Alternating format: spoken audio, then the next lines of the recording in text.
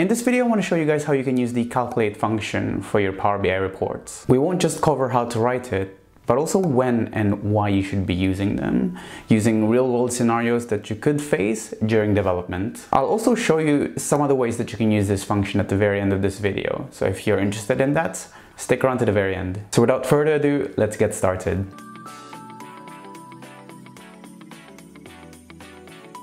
Hi, my name is Fernan and welcome to the Solutions Abroad YouTube channel, where I focus on teaching beginners the wonderful world that is Power BI. I upload new videos every week, so make sure you hit that subscribe button and the bell icon to get notified when a new one is out. So let's start with this scenario here. I have a subset of the Northwind database here that contains some sample customer sales data. It shows us the customer name, how many products they bought with quantity, and what unit price is for each of them. I've also created a measure called total sales, which uses SUMX to multiply the unit price against quantity in order to get the total sales per customer. In my previous video, I covered how to use the SUMX feature, so I won't try to explain that here. If you want to get a deep dive of that function, go check that video out. Imagine your client wants to highlight a specific customer with a call-out card, showing the total sales that that customer generated. The customer's name is Around the Horn. You say, great, that's actually pretty easy to do. All we need to do is create the card and pull in the total sales measure. It's already made for us here. We just drag in a filter to the visual, so it only filters out the customer that we want, and bam, that's done. You can see that it matches with the value that we have on our table. Your client says, that's great. Now I want to see this as a percentage of the total amount of sales. So our client now wants to see how much this customer's sale represents to the total amount of sales. So to do that is actually pretty simple, right? All we need to do is to get the total number of sales for that customer and divide it to the total sales overall. However, we run into a problem that the totals are both derived from the same column, just filtered in different ways. In this case, we need to be able to explicitly define a specific customer's total sales, while at the same time be able to get the total sales so we can do our division. This is where the calculate function comes to the rescue. This function lets you add or modify the filter context for an expression. Let me show you what I mean. Let's create a new measure and name it % of total. Let's type calculate. And you can see it asks for an expression, so basically what we want to evaluate. Let's put total sales here, and magic happens in the second bit of this function, which is the filter. Let's put customer name is equals to Around the Horn, which is the name of the customer. If I close this up and chuck it into a callout card, you'll see that it shows the same value as our previous card here.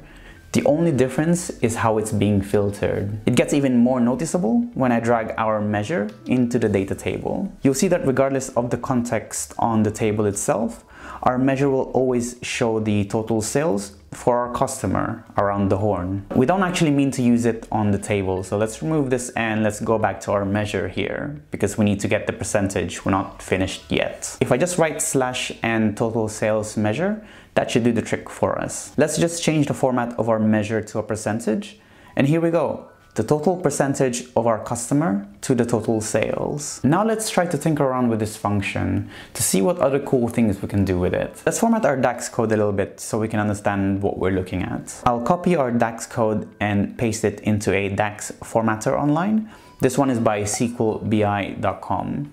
Pretty handy utility. Select short lines and hit format. It generates a formatted version for us. Our code was pretty small and we could have done this manually, but I just wanted to show you how you can use a formatter online to beautify your codes a little bit, especially when you have to deal with longer or more complex DAX codes. Let's add another dimension to our data table, shall we? Let's add product into it. You can see that it now gives us the list of products that our customers bought from us. Let's modify our measure to show us the value for Alfred's Futterkist instead. I just want to show you guys something. You can see this customer sales represent 34% of the total sales. That's great. Let's say we wanted to only see the expensive products in our measure. We can do that by adding another filter to our measure. Line 4 is where we define the filters. And if we add a comma here, you'll see that the calculate function lets us add an unlimited number of filters. So great. Let's say unit price is greater than 5.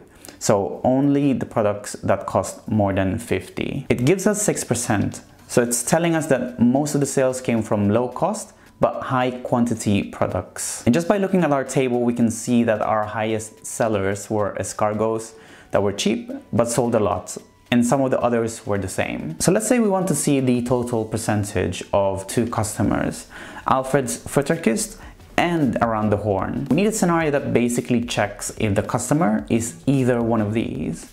That's easy peasy. Let me show you how you can do that. I can remove the unit price stuff because we don't need that for this. Write two vertical lines because that's the logical operator for OR.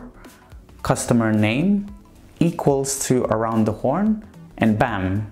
Now we have the percentage of total sales for both the customers. Pretty easy, right? So just to recap, the calculate function lets you modify the filter context of an expression. You can add more than one filter to your calculate function if you need that extra level of granularity. And having access to logical operators like less than, greater than, and or gives you a lot of flexibility when it comes to controlling the filter context. The calculate function seems super simple to use, but it's so powerful. You'll see it in a lot of times when you have to deal with complex calculations in the future. So what did you think? Did you have a better understanding of the calculate function now? Let me know in the comment section below. I've linked all of the resources that I used in this video, like the Northwind database or the DAX Formatter, in the description box below. So it's there if you need them. Give this video a like if it helped you. It's the best way to let me know that you enjoy this type of content. Get in touch using the social media links that I included in the description box below. And thank you so much for watching this video. See you guys again on the next one.